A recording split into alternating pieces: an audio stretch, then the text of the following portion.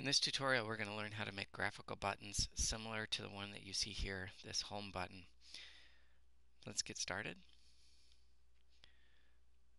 We're going to start with a plain gray canvas. We're going to use our rectangle select tool. We're going to round the corners by a radius of 50 and draw our graphical button. We're going to add a new layer, and we're going to call this layer base. And in the base layer, we're going to drop a bright blue color. There we go. We're going to add another layer. We're going to call this gray 1. The blue is going to serve as an outline for us. So we're going to shrink this selection by 3 pixels. And in the gray 1 layer, we're going to add a light shade of gray with our fill bucket. We're going to add another layer. We're going to call this layer gray number 2. And we're going to shrink our selection one more time, this time by 6 pixels. And we're going to add an even lighter shade of gray on gray 2. Select none. Now we want to make it look like these two are blending together. This is a stylistic thing. If you don't want to do this, you don't have to.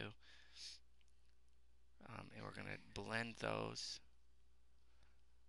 by doing a Gaussian blur of 6 or 7 on the gray 2 layer. So now we have this blend. Our last thing that we need to do is add the light effect. So we're going to call this light effect. And to add the light effect, we're going to use the path tool. I'm going to zoom in for the path tool and make it just a little bit easier. We're going to get ourselves some path nodes here.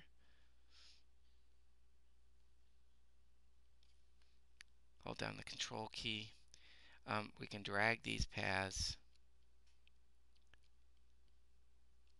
We can drag our handles to adjust the curvature of the path, just like so.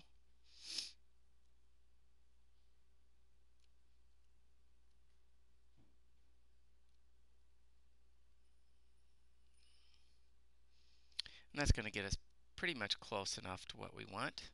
Now we're going to make a selection from the path. We have a nice selection. We'll pick a different tool. There's our selection for our light effect.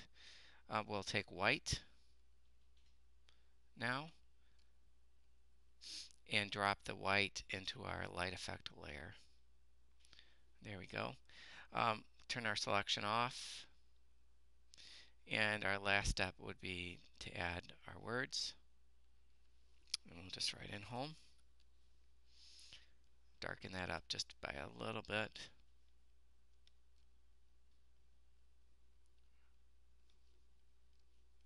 Get the correct one, that helps. There we go. So we have home, we'll close. Move this guy up so that it's in both regions. Zoom back out. And there you have a simple but fairly effective graphical button.